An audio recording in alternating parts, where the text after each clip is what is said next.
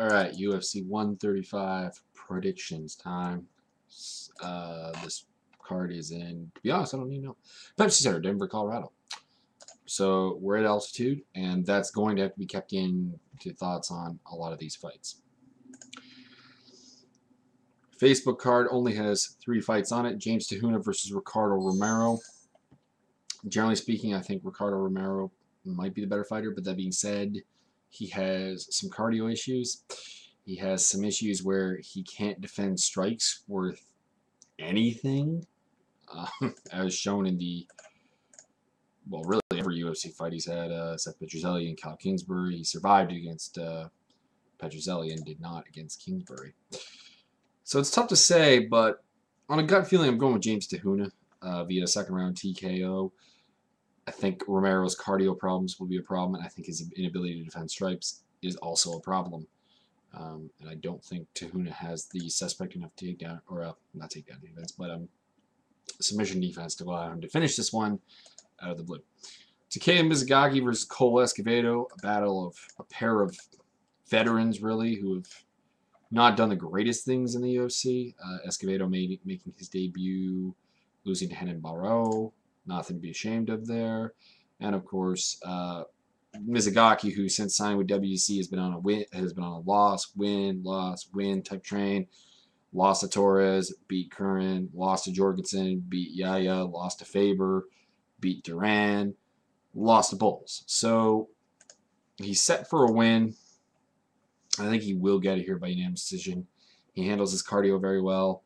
Cole Escovedo is a good fighter, but you know, this is kind of a matchup between two good veterans at 135 who are not getting anywhere near the title, basically. Going with Mizugaki via unanimous decision, I think he's just that much better than Escovedo at everything. Featherweight battle between Junior Asunkow and Eddie Yeagan. Asunkow has fought in the UFC before. He lost to Kurt Pellegrino, and if I recall correctly, he beat David Lee during his previous stay in the UFC. Yeah, I'm right. And he lost Nate Diaz. Forgot about that one. He's coming down in weight to 145. He's been fighting at 145 for a bit, but we haven't seen him at 145 in the UFC. I think that he's better than Eddie Yeagan. I think Yeagan has a lot of his holes in his game on the ground, and that could come back to beat him here. I think Asunkow wins this fight.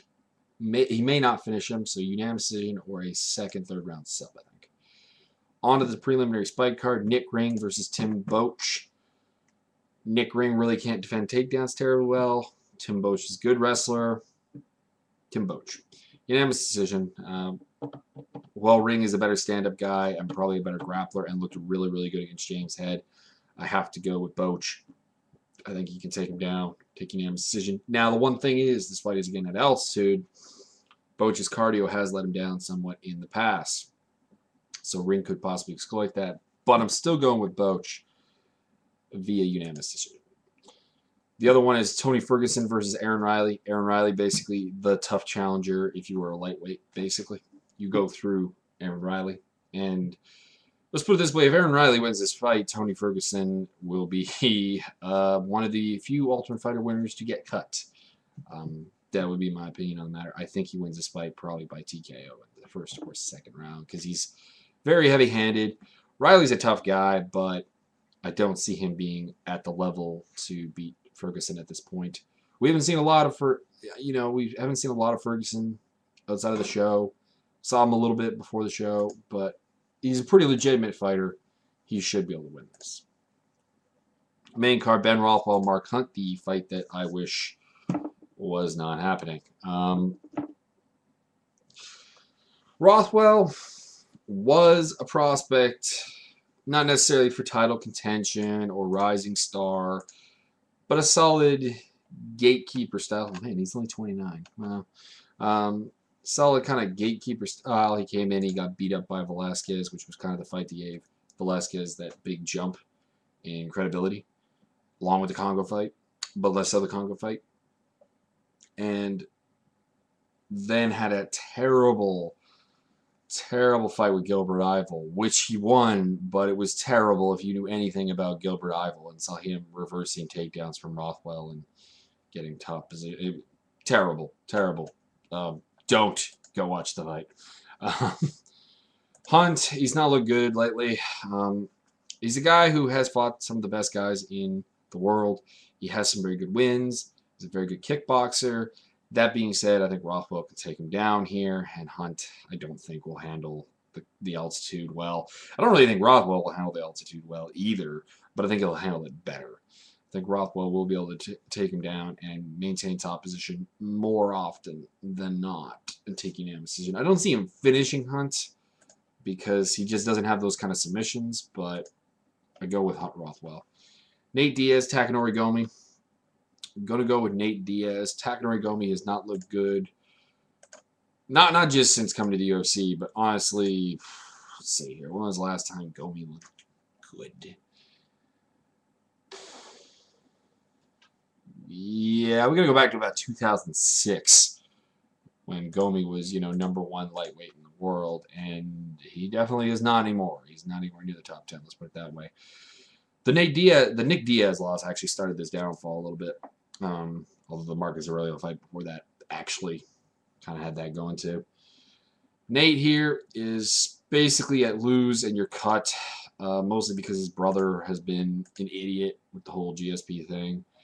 And Nate himself has done himself no favors by losing back-to-back fights with DHK and Roy McDonald.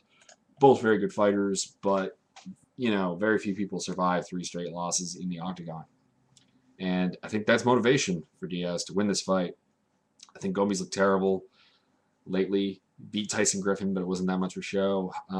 His counter wrestling seems to be kind of non-existent to the point where I think Diaz can take him down. I think he can out-grapple him, and I think he can probably outstrike him. I don't really see how he finishes him other than by some kind of submission, but I'm thinking Nate takes it by decision. Also, altitude again playing a role because Gomi's cardio has not looked good in ages. Probably those 5 years I just mentioned. Moving on to Travis Brown, Rob Broughton. Taking Travis Brown.